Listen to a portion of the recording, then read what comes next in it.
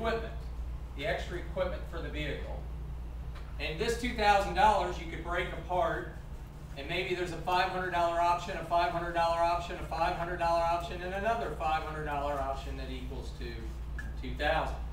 So I can say, Mr. Customer, obviously you can't get $2,000 worth of equipment for free, but there might be a percentage of that we could get towards that for you in addition to the value price that you've already got.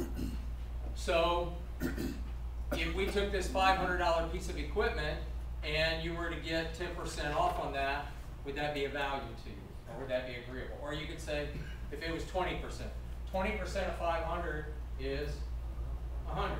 So would you rather try to negotiate on breaking this apart? First of all, you broke apart the equipment. Or would you rather negotiate on $20,000? If you did 10%, would you rather negotiate 10% of $2,000 or 10% of $20,000? Now, what has more perceived value? Equipment and things that are tangible, or 20,000 nebulous figure? What has more perceived value is something that they can wrap their arms around. Money has no concept until you can apply it to something you can buy.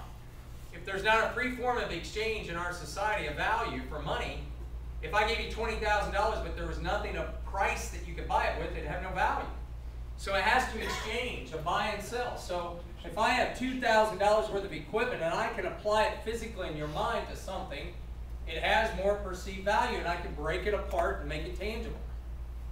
So all I try to do is take that equipment, break it apart, and you could even say, what if you, at the last resort, what if you were able to get this A piece of equipment for absolutely free? Would that be agreeable to you?